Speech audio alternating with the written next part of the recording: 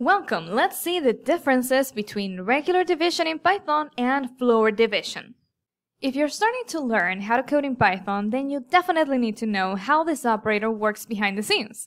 This is a little bit different from the regular division operator that only has one bar. This is called the floor division operator.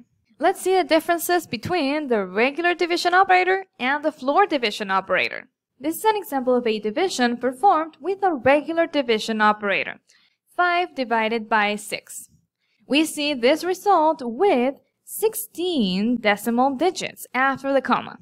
We can see them right here, divided by blocks of 3. That is when we use the regular division operator. But if we divide 5 by 6 using floor division, we get 0, with no digits after the comma. We have no decimal digits. And why is that? What happens is that the floor division operator truncates all the decimals in the result that we would get if we divide the numbers using the regular division operator. If we take this result and we remove all the decimal digits, then we would only have the value 0.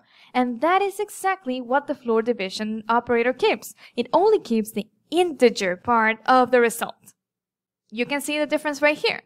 When we use the regular division operator, we get the whole value with all the decimals. But when we use the floor division operator, only the integer part is kept, the number 0. The name of this operator comes from mathematics. The floor function in mathematics rounds a number down. It gets you the nearest integer down. In this case, that would be 0. And that is the result that we get from this operator. Now let's see some practical examples in the interactive shell. If we divide 5 by 2 using the regular division operator, then we would see the result 2.5. But if we use the floor division operator, we would get 2. Because the decimals would be truncated, they would be removed completely, and only the integer part would be kept, which in this case is 2. Let's see another example. If we divide 1 by 6, we see this result. 0.1666666 for 16 decimal digits. But if we use the floor division operator, we see the result 0. All these digits were removed and only the integer part was kept. Now let's try a third example. If we divide 56 by 27, let's say, we get this result, 2.0747074 and so on. But if we use the floor division operator, we just get the value 2. All of these digits are removed. Great, so now let's see something very interesting. What do you think will happen if we use the floor division operator with floats? That's right. What if the operands are floats instead of integers? Well, the result will be a whole integer, but not necessarily of type int. You will see what I mean in just a moment. Here we have some examples of the floor division operator used to divide floats. As you can see, all of these values have decimal digits.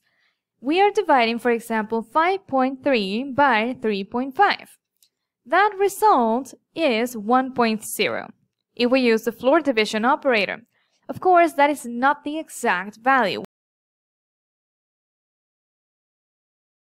What happens is that only the integer part is kept, but 0.0 is added as the decimal to be consistent with the data type of the operands.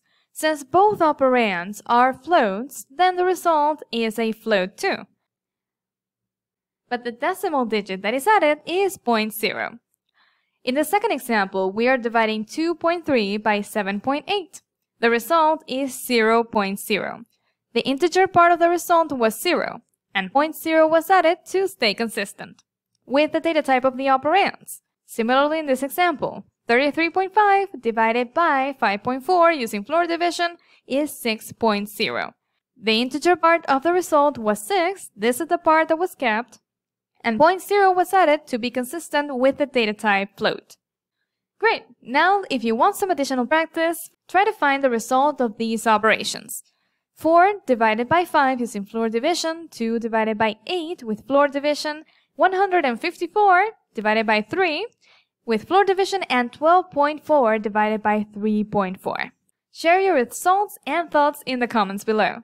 And don't forget to subscribe to find more videos on Python, Java, and computer science in general. You will be the first to know when I publish new videos.